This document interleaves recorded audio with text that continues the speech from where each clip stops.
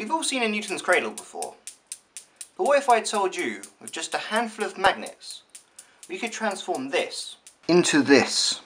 Newton's cannon.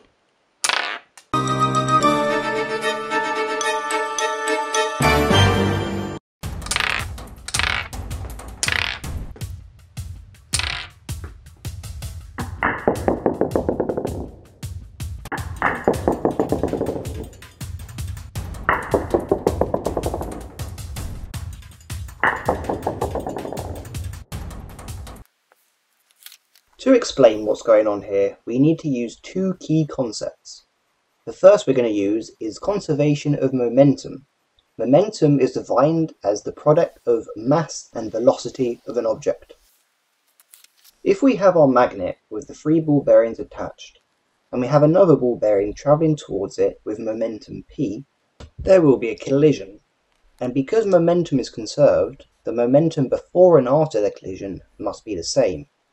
Therefore, the ball bearing on the end will move away with momentum p.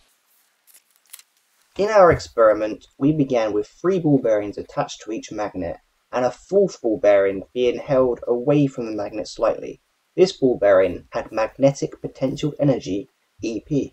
When we let go of the ball bearing, the magnetic attraction turns the potential energy into kinetic energy.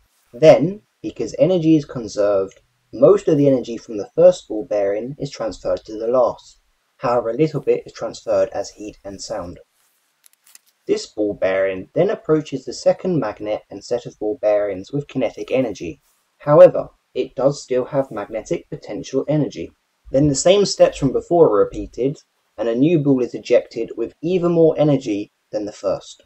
And these steps repeat for each magnet, giving more and more energy to the final ball bearing. Because momentum relies on mass, one ball hitting causes one ball to escape.